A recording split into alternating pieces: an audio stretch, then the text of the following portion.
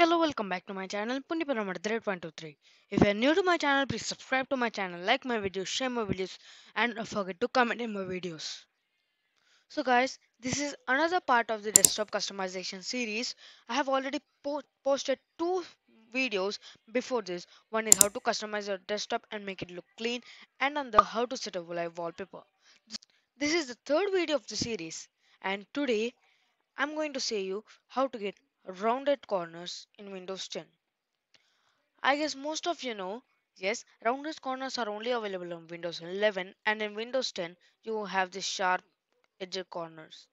But today I'm going to say you how to get these rounded corners that we have on Windows 11. So let's start with the video. So first, you should open any of your browser, and just search Stardock curtains and click on the first link Stardock curtains customize windows with additional styles. So I'll show you.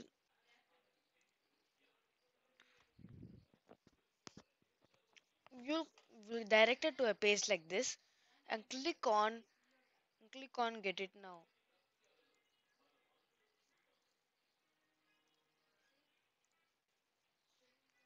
So it's actually paid, but you can get it for free. I'm not saying for a limited time, forever you can get it for free. So click on try free for 30 days. Curtains will be downloaded, but if it doesn't download, you need to click this link. Here it's given, the link you should click. Okay?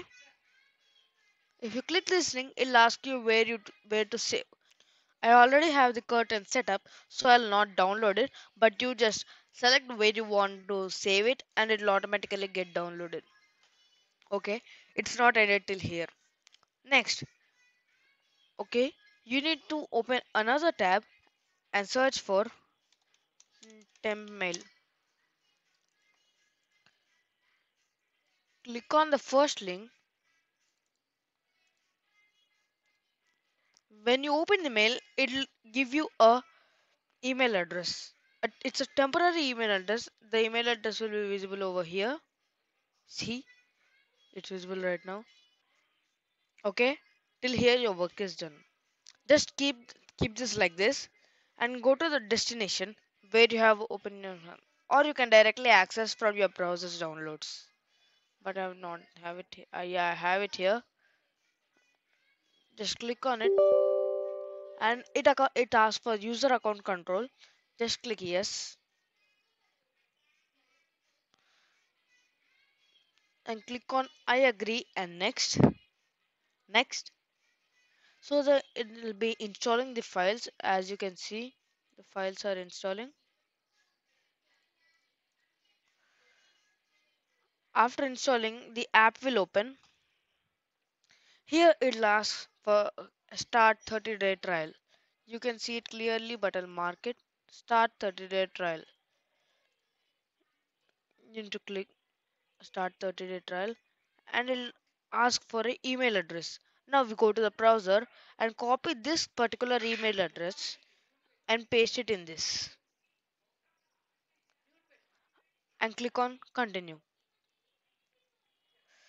See, now it has sent you an email to verify.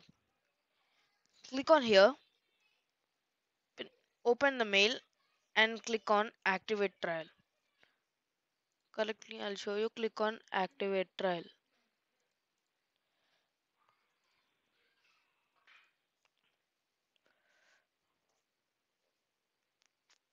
Okay, cartridge trial validation successful.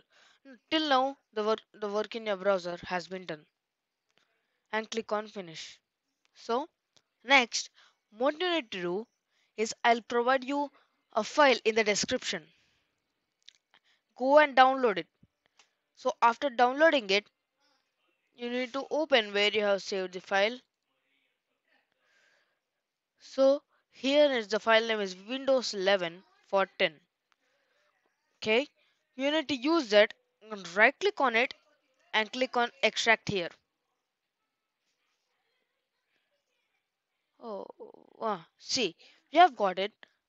After extracting, open it, and here there are two options: Windows 11 and Start Dock Curtains. Go to Start Dock Curtains. Here Windows 10 themes and Start Dock Curtains. Again go to Start Dock Curtains. Here you have two themes, curtain styles. You can download both of them or any one. I'm going to just right click on, select both of them or select any one of them your wish and click on install curtain style.